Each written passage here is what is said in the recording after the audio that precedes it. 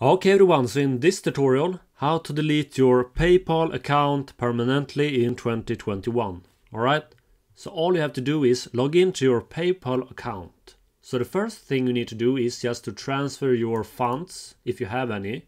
After that, we're gonna go to this menu option, Pay and Get Paid. So we need to remove any financial information. So we're gonna go to this one, Banks and Cards.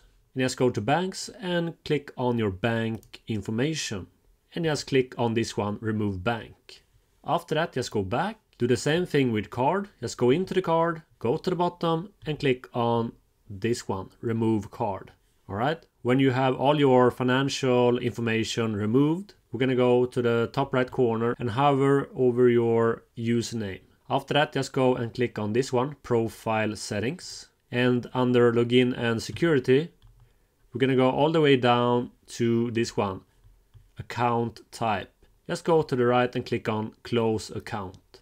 Alright, so make sure that you want to close your account because closing your account is final. So if you want to close your PayPal account, just go and continue and follow the steps.